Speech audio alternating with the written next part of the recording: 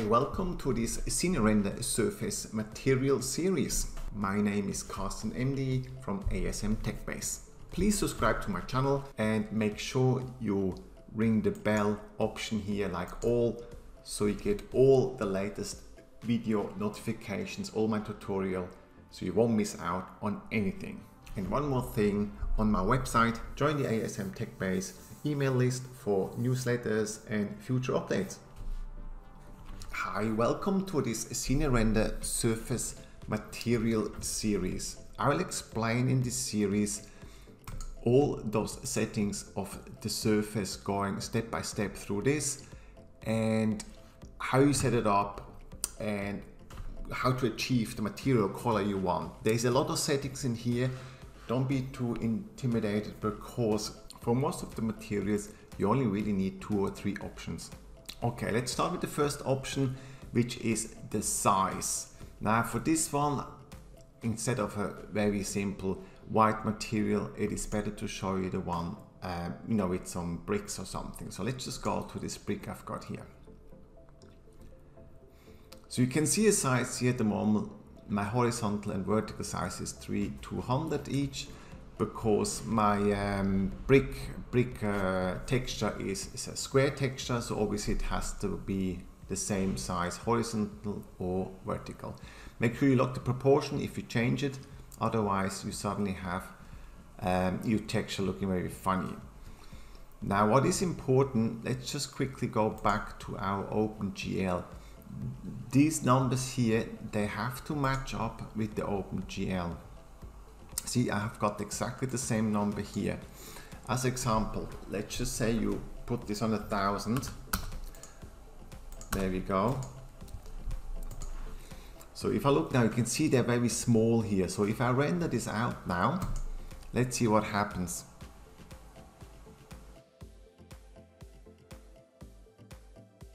So as you can see, if you have a look at the brick size here and our 3D brick, they don't match up. So that's why this is very important. So if you open the material surface settings and you have a look at the OpenGL, if this is 1000 and you want to have the same, you go to here and you have to change the size to 1000 here, 1000 here. Okay, you could do this by simply going down here and you can say update CineRender settings from basic, and it will automatically update this, and vice versa. So as example, update basic settings from CineRender. Let's do this. So what happened is it will put the 3200 back into my OpenGL. There you go. So that's pretty nice. Okay, great. So that's pretty much it about that. There's not much more to it. Maybe have a quick look. What you can do is you obviously can change the angle. That's pretty obvious. You can just put in 90 degrees, so the brick then turns 90 degrees. But brick size, obviously you don't do that. But there might be a wooden texture you have and you like to turn them 90 degrees. Then this is very handy. Again, make sure you also turn it 90 degrees in your OpenGL settings, so it matches the display, see, which is down here. Okay, let's go back then to my CineRender Maxon and we have a look at the color. For this, I like to use a just normal white color. Now this white color I applied here. Let's close this out, and as you can see for my first render here, I have this white. This is just normal white. You can see a little bit of the, you can see some darker gray areas here. Okay, and it's not totally white because this is closer to the surface down here. So what happened is to this white color, if we go back here, now this setting is in here. If we go back to our surface setting and you go to the color here, you got an option of diffuse fall off. Let's just put this on totally back, minus 1000, and we render this up again. As you can see, I can stop this here because what happened is, have a look at the difference. Your nice white color is suddenly not white anymore. So if we go back here, because the fall off is almost non-existent. So if you go the other way around, let's go plus 1000 and we render again. Okay, we can see what happens. Let's stop it here. This is back to white, and it's a lot more white down here. Can you see? It's a slight difference, but still in the corner here. By the way, I mean, obviously it's tiny with pixelated gray because my settings are not that high. But if you go there, you can clearly see that down here it's almost totally white. So I think the diffuse fall off of 0 here, just leave this here, you know, just leave it in the middle at 0, and then you will be fine with all the materials colors you do here.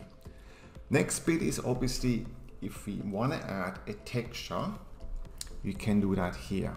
As I had before this brick texture, let's just add a simple texture here. So we go there and you got lots and lots of options. One of the main options is an image. We do use it a lot. So let's add an image, and I just take one from here. It doesn't really matter. Let's just go and have a look what I've got here. So yeah, just take something. Concrete B. Yeah, let's just take that concrete one. So, okay. And as you can see, obviously, I've got now this concrete image in here. The size, again, it comes in as 1000 by 1000. And if I would go now to my OpenGL, I don't have the texture in here. So again, it's very important. So you have to go back. And what you can do is you can go down here and just set update basing settings from CineRender. Let's just do that quickly. And if I now go to my OpenGL, I have this in here perfectly. The same texture, same size. Let's go back to my CineRender. So that's very simply put in a texture, size, again, the angle. So that's the same as before. See the textures here. Now, obviously the brightness, I haven't touched it before with if it's just white, but that's, you know, that's just logical, you know, this is more bright or less bright. And the color, yes, I had a white color, so you just click in here and do a different color. Image obviously overrides this color, and what you can do is we can obviously change this image to other stuff. I don't go through them all because it's just give you an idea how to actually use the color channel. Maybe one thing I want to touch a little bit is the procedural. I can choose quite a lot here actually. Let's just as example choose tiles. So what it does, it gives you tile option. So that's quite a handy one. Let's open this little arrow here and we click on tile. And as you can see, I've got those tiles in here. Now again, the size, if you go up here, let's do this 200 by 200. Let me see how small they go. Let's do another 0 in here and they go bigger. Then we got obviously the ground color, very simple. Let's make it a bit grayish. You can see straight away. And then you have the different tile colors. Pattern is square. You can even change them to anything like a circle. There you go. So they're actually quite handy. I must say that I use this every so often. I do use this. You can create some bricks, and again, it will give you the color of the brick, ground width, that's the width in between.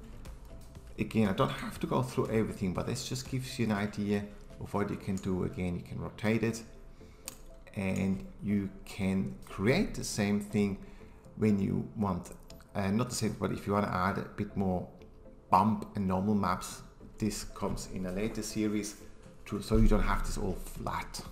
Color, obviously you change the color to the different bricks.